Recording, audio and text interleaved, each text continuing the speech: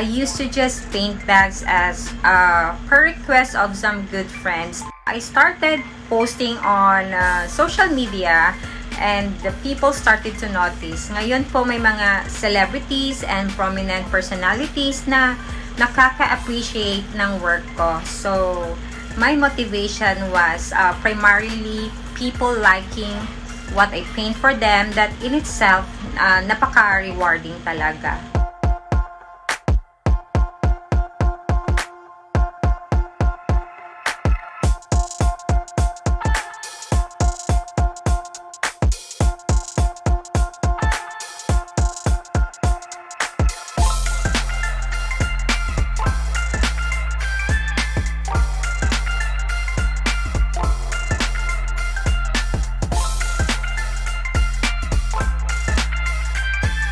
This is actually a tribute also to all fur moms and fur parents, and very inspiring to hear about their reactions as they receive their bags.